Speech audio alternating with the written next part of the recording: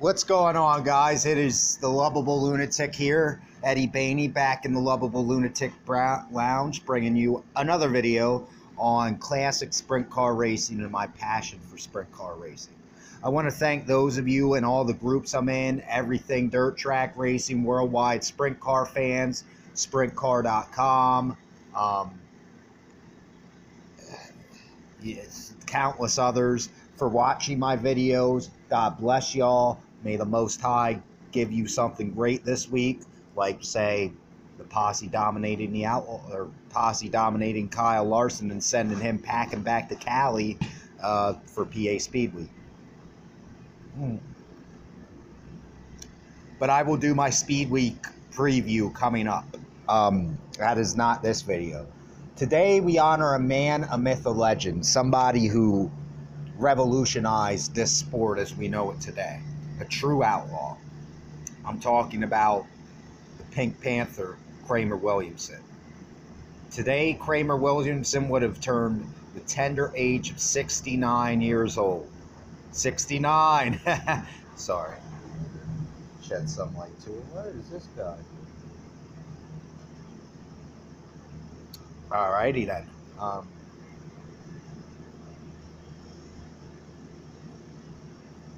Okay.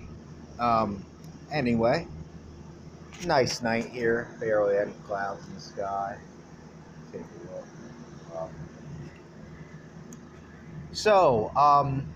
I was a little young for Kramer Williamson. My best memories of Kramer were in the Tasty Cake #2 car that he drove for the United Racing Company. Beautiful car. That's a car that's going to be on my list of top 10 Pennsylvania Posse sprint car, even though it was a United Racing Club car. Technically, Kramer is a PA boy. Oh, and Kramer is also a Palmyra pal. Me and my dad would constantly see Kramer Williamson at the Triangle Car Wash, washing off his trailer, even breaking his car out and giving the. And this was one time we seen him in the Tasty Cake car, and my dad sees the trailer and goes, "Eddie, no way!" I was like, "Dad, isn't that Kramer? Go talk to him." My dad said, "No, they don't drive with the drivers don't drive with the crew." And my dad's washing his car. Here comes this elderly man now. "Hey, how you doing, pal? Like the sticker on your car. You at the race tonight?" My dad goes, "Dude, you know you're Kramer Williamson, right?" And Kramer just laughs. He goes, "The last I checked, I believe so, bud. Yep." And they just started shooting the shit. And my dad was telling him how he grew up watching him, and it was such an honor to watch him revolutionize the sport. Just stuff like that is what I remember. So beautiful. And then we see him again in the Pink Panther, and at this point, Kramer had known of my dad and says, "Hey, Dick, my dad's name was Rich. Hey, Dick, you're stalking me now. Now I'm going to have to call security on it." Just lay, cutting the shit. Kramer was a great guy. Great guy. Class act. Like I said, I don't have too many memories of him racing. He did start racing the Pink Panther, the traditional Pink Panther #73, which is going to be on my list of top 10 Pennsylvania Posse sprint car designs by me. This is not a. They are hands down the best looking cars. They're going to be my list, as are all my lists, and they're open to interpretation if anybody would like to post theirs in the comments. That is next video, though. I didn't get to see Kramer in his glory days. Like I said, by the time I had become aware of him at 8 years old, he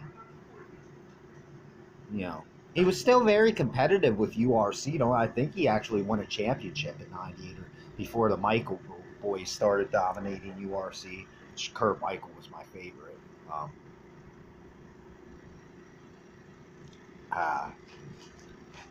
I believe he did.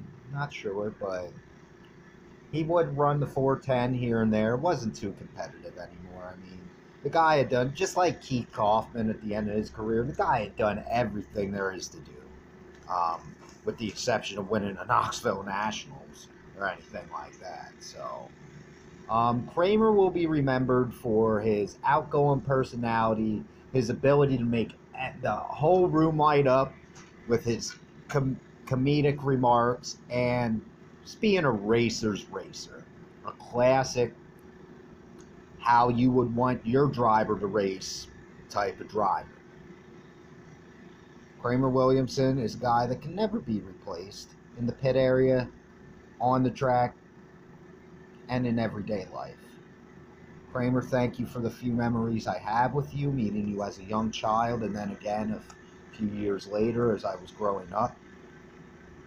Thank you for being somewhat, not close, but acquaintances with my father and giving me those memories. And thank you for revolutionizing this line of work in which I have grown to love and admire and have a deep, precise passion for it.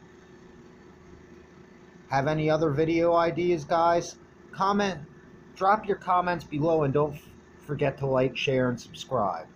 For the Lovable Lunatic Lounge, I'm Eddie Bainey. I'll see you next time.